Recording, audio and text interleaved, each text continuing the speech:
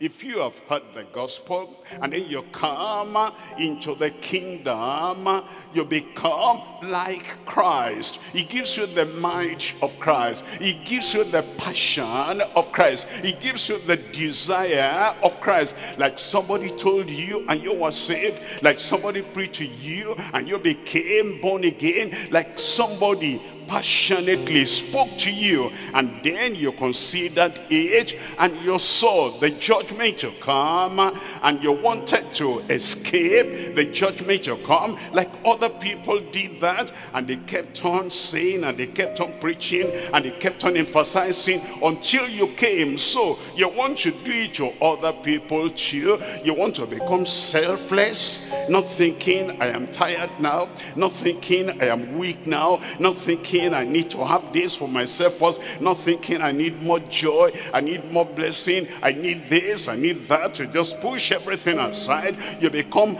selfless as a saved man, as a saved woman, because of the grace of God that has come to you. Look at 2 Corinthians chapter 5 verse 15, and that he died for all, that they which live. Now you come alive in Christ. You live in Christ and you live by the grace of God, that they which live should not henceforth live unto themselves. My job, my career, my success, my blessing, my this, my that. We should not live to ourselves anymore. That every time, we come, we're always praying for ourselves, we're always desiring something. We've got this, we want to get more. We've got an opportunity, we want to get more. We've got blessing, we want to get more. That we should not live unto ourselves anymore, but unto him which died for them and rose again. He calls us to a selfless life. He calls us to a life that will not be thinking of ourselves anymore. We're thinking of the people that Jesus died for. In Romans chapter 14, reading from verse 7, it says, for none of us liveth to himself. None of us liveth unto himself. Can you consider the prayers you always pray as a worker? Do you remember those in the house fellowship? Do you remember those of your relatives who are not born again? Do you remember their spiritual need? Do you remember that they need to be saved? Do you remember the children? Do you remember the young people? Do you remember the people that are just wasting their lives in the wilderness of sin? Or is it only me? Every time I've got this, I need this one again. I've got that blessing, I need this one again. It says, for none of us liveth to himself, and no man dieth unto himself.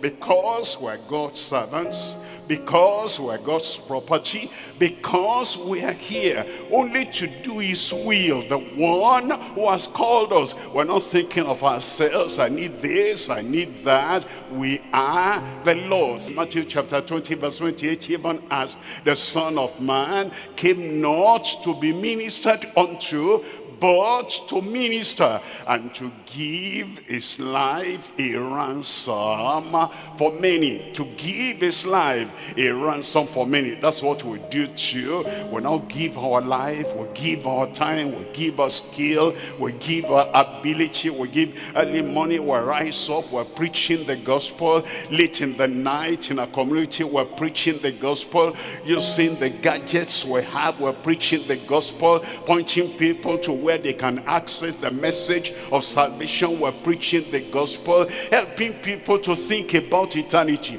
and refocus their mind on eternity. Every time we're preaching the gospel. For the people who are thoughtless and they are not thinking of what happens after they leave this world, we're jolting them, we're jerking them up, and we're reminding them there is an eternity after our time here on earth. And every time we have, we're giving them the word of God, and we're not waiting for somebody to do this for me and do that for me. Like Jesus Christ gave his life a ransom for many, we're doing the same thing as well. It tells us in Philippians chapter 2, I'm reading from verse 4, look not every man on his own things.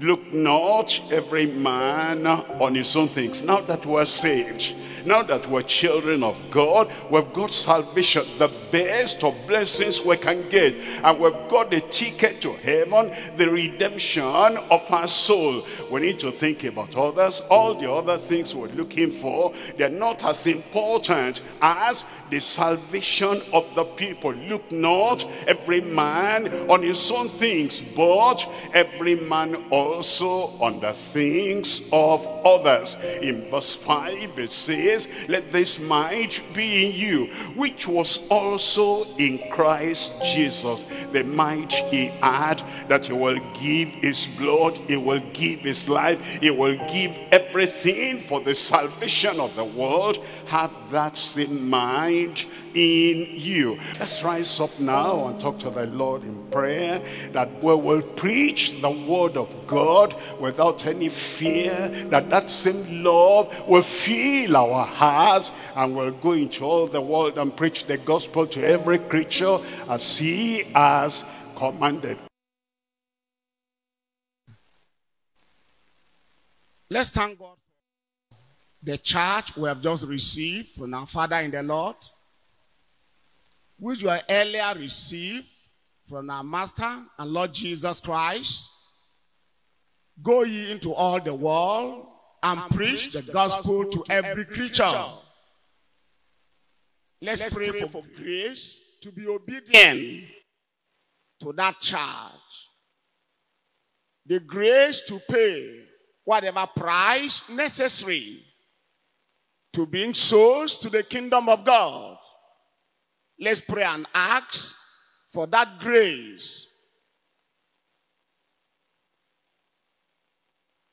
Let's talk to God in prayer,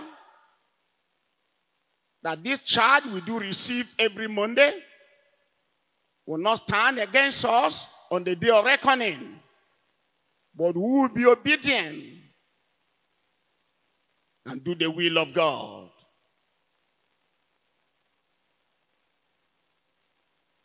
Let's pray that self will not stand between us and fulfilling the Great Commission.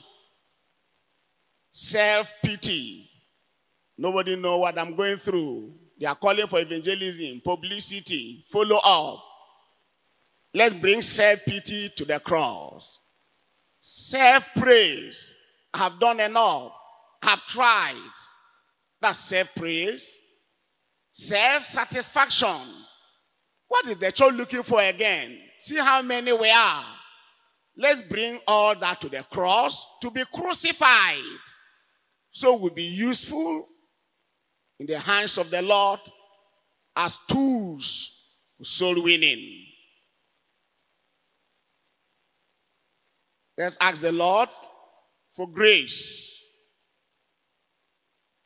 Let's pray that God that helped Paul the apostle. He said in 1 Corinthians chapter 9, verse 22, to the weak became I as weak, that I am again the weak. I am made all things to all men, that I might by all means save some. Let's pray that whatever it will cost to be soul winners, to bring souls to the kingdom of God, the Lord will give us the grace to pay that price. In Jesus' name we pray. Let's pray for the global gospel campaign, the GCK, that have been going on now, bringing souls to the kingdom of God in their thousands.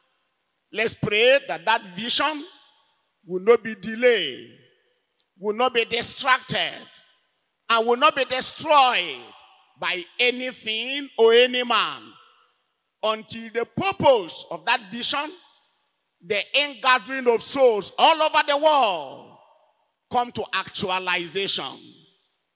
Let's pray for the MENA edition in Niger State, come 22nd to 27th of September, that the Lord, the God of all possibilities, will make it possible for all sinners in the Alpha location and all over the locations to come to the saving knowledge of Christ.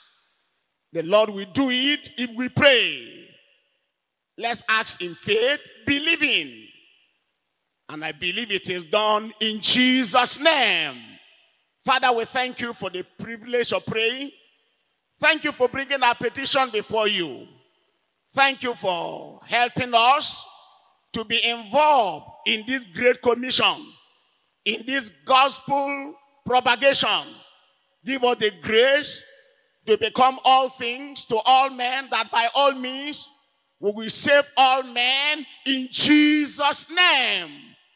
As our Father in the Lord, Storm, Niger State, Mina, for this edition of the GCK, I pray for the outpouring of your power to save sinners all over the world in Jesus' name. We thank you for the privilege of partaking in this gospel campaign. And we believe that at the end of life, none of us will see your face empty-handed. None of us will be ashamed coming to see you, but will come with our souls to present before you in Jesus' name. As I bring the one next to me, and he bring the one next to him, in no time at all, we will win them all. Thank you, Lord, for the answer to our prayers. In Jesus' mighty name, we pray.